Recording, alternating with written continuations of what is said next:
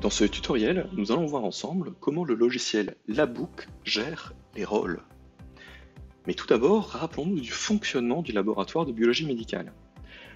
Le laboratoire fonctionne du fait de l'interdépendance de différents acteurs qui vont tous ensemble produire et participer à l'analyse de biologie médicale.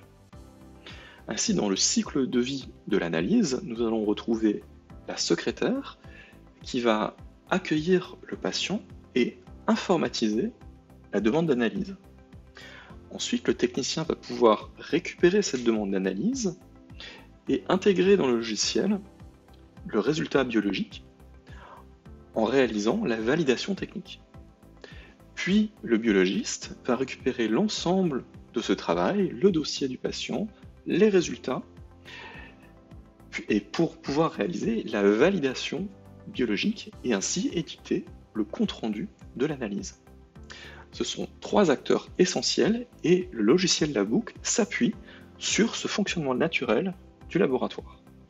Ainsi, dans le logiciel, nous allons retrouver trois rôles. Le rôle secrétaire, qui va pouvoir réaliser l'informatisation du dossier patient et la demande d'analyse. Le rôle technicien, qui va pouvoir réaliser ce travail aussi associé au rôle secrétaire, mais aller plus loin et pouvoir donc intégrer le résultat de l'analyse et faire la validation technique.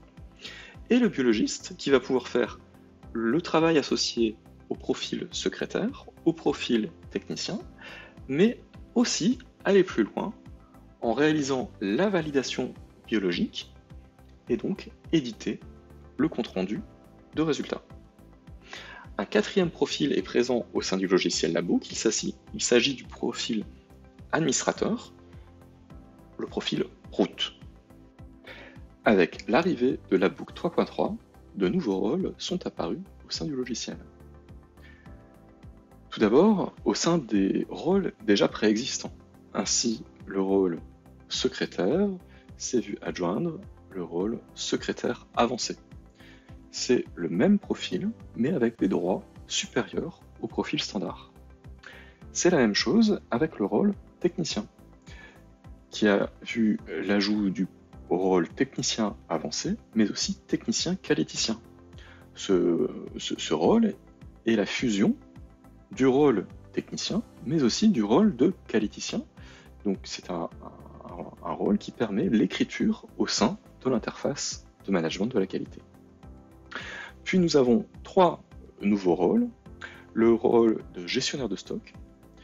Celui-ci peut ajouter, mais aussi retirer des réactifs ou des consommables du stock du laboratoire. Le profil qualiticien, qui est un profil qui est vraiment dédié à l'interface de management de la qualité et qui n'a pas accès au reste du LIS. Et le profil prescripteur. Ce profil permet à un prescripteur de voir ses comptes rendus d'analyse dès la validation biologique sur le réseau informatique. La seule limitation est que le prescripteur doit être sur le même réseau intranet que le laboratoire de biologie médicale. Pour voir tous ces profils, il faut donc se connecter avec le profil route et venir cliquer sur ce bouton gestion des utilisateurs. Nous allons alors arriver sur cette interface qui va nous présenter le listing de tous les utilisateurs qui sont enregistrés au sein du logiciel et on voit ici, dans cette colonne, l'ensemble des rôles qui sont associés à ces utilisateurs, avec donc tous ces nouveaux profils grâce à l'arrivée du logiciel labbook. Merci pour votre attention.